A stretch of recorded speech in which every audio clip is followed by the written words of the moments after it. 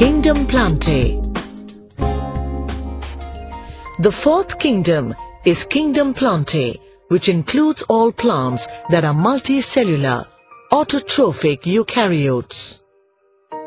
Plants are also found in various habitats such as fresh water, sea water, deserts, tropical regions, etc.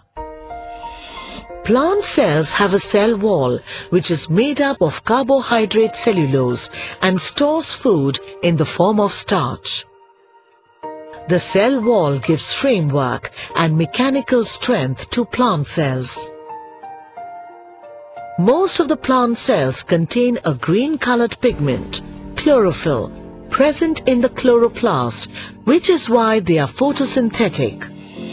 A few flowering plants are heterotrophic. Some live in a symbiotic relationship with bacteria. Some plants are insectivorous. For example, the Venus flytrap traps insects and digests them and gains its nutrients. While some plants like Cuscuta are parasitic, that is, they live on other plants for their nutrients.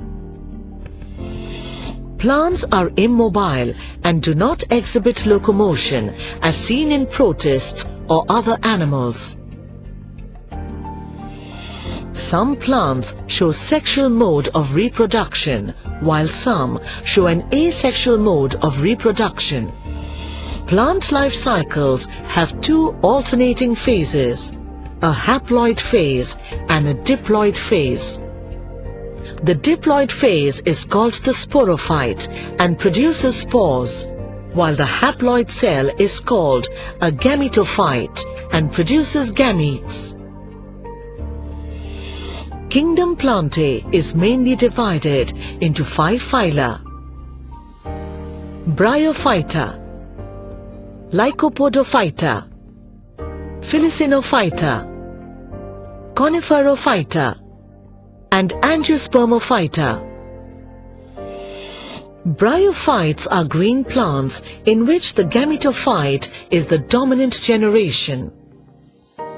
They lack the water-conducting and food-conducting vessels, xylem and phloem respectively. Most bryophytes grow on land, but they are largely restricted to damp environments. They do not have true roots, but they are anchored with the help of rhizoids. Liverworts, mosses are the examples of Bryophyta. Lycopodophytes are plants with extremely small, spirally arranged leaves. A good example of the same is club moss. Ferns are Felicynophytes.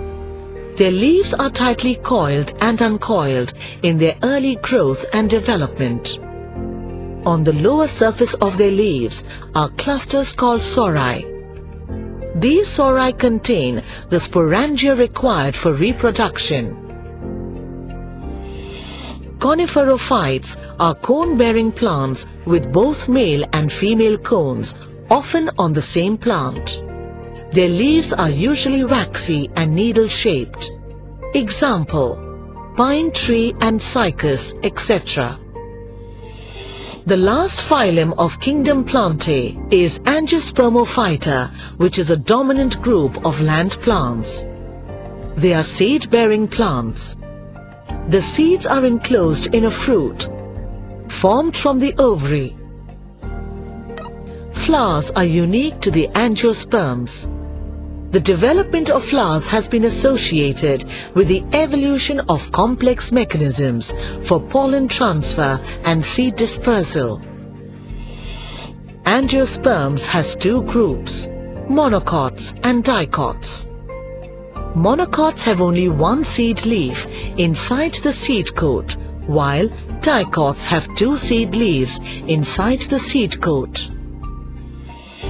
The leaves of monocots are often long and narrow, with their veins in straight lines running up and down the leaf. This is also known as parallel venation. Leaves of dicots come in many different shapes and sizes.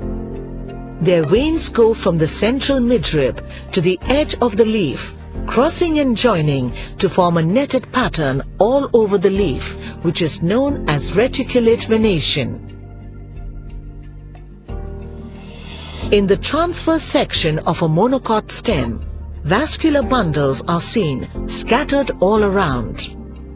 Their roots, xylem and phloem are seen arranged in rings, while in case of dicots, vascular bundles are found in distinct rings, while roots and phloem are seen between the arms of xylem.